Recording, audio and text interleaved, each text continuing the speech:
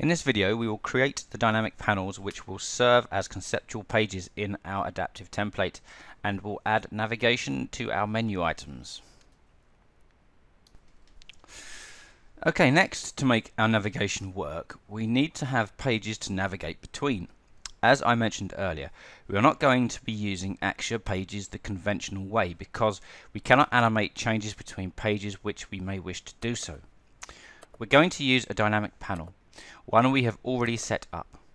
Double-click the Content panel in the Viewport panel to open the Dynamic Panel State Manager. We have a default state already, which has all of the dummy placeholder text we created earlier. Let's rename this Page 1. We're also going to add two other conceptual pages, Page 2 and Page 3.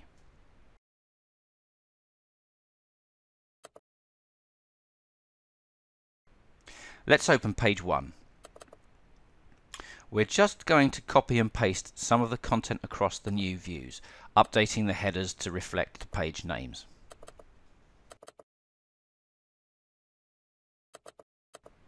Page 2.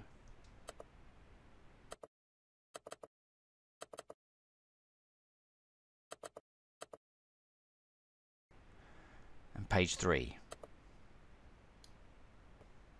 Let's just check the widgets have maintained their adapted features. Now we have to navigate between pages. Let's add the interactions for our menu. Now remember that interactions are not adaptive like formatting. So when we add an interaction to this menu item, it will work like this across all views, irrespective of what view you are working in. So on click, we want to set panel state of Content Dynamic Panel to Page 1.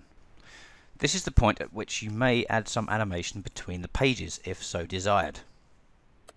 OK. Now we'll do the same for the other two menu items. OK.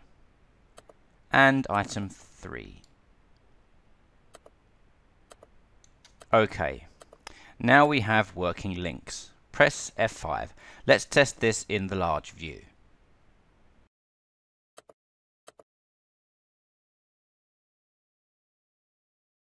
OK. In the smaller views, the menu is positioned outside of the viewport, so we can't test this just yet.